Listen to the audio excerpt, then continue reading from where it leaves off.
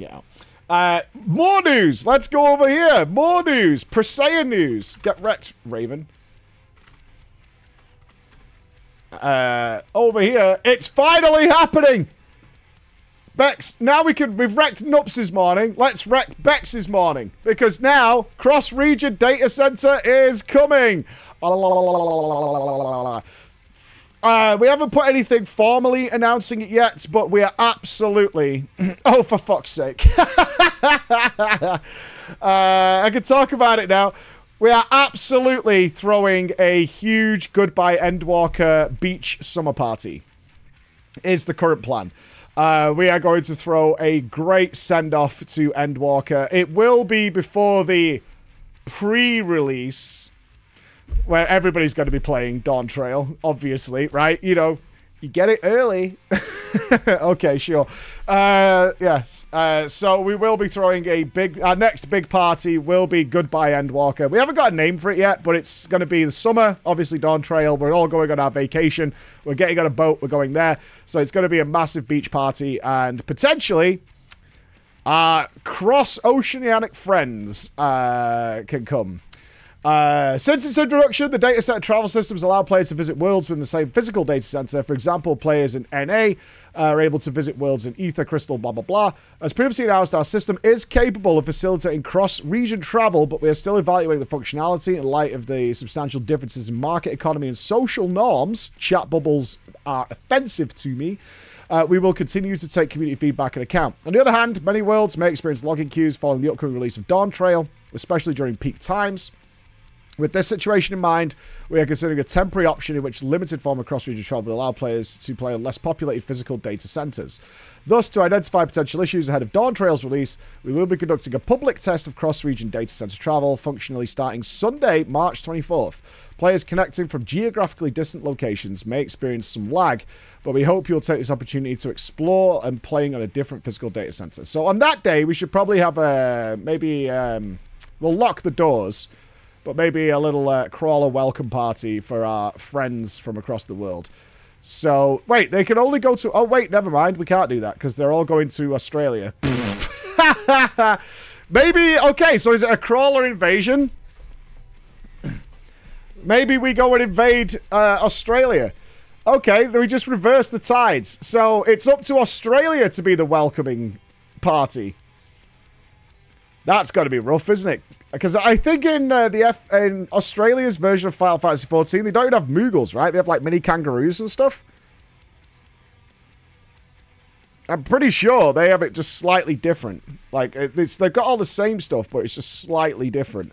Yeah, we could take over Costa del Sol. Yeah, exactly. Why would we invade Australia? We sent all our bad people there. It's rough. Yeah, everything's just slightly different.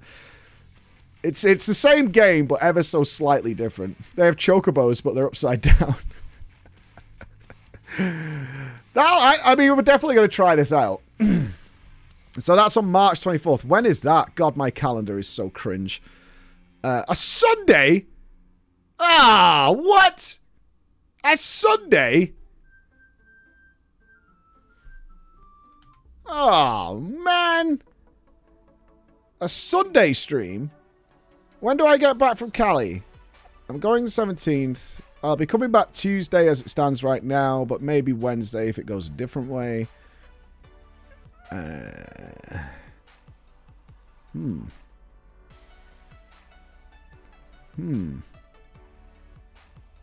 Oh, God. Enos, you've tagged Linksy in.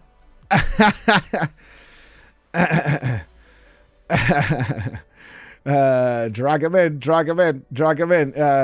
It's your birthday next Tuesday. All right. I think we have our crawler party on Dawn Trail Day, and for DC, we just go all over and hang around somewhere with a party. You get your brain whirling, Bex. You get that brain ticking. Get that hamster spinning that wheel, and see what's going on. But that sounds like fun.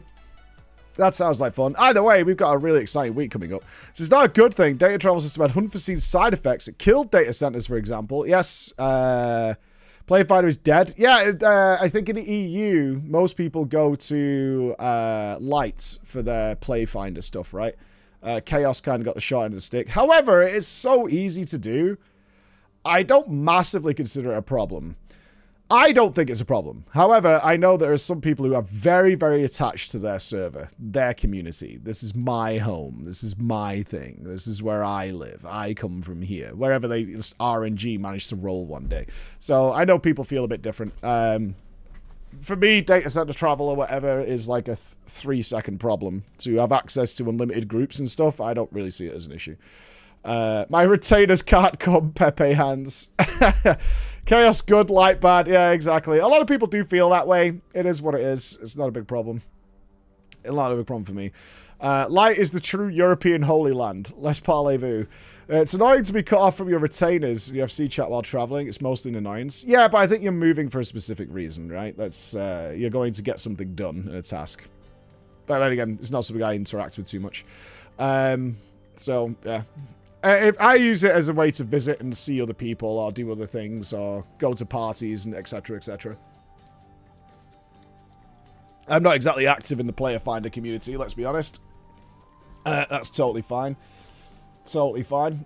And they've also banned a bunch of people, which is fine. Which is good. Yeah, it's interesting. The WoW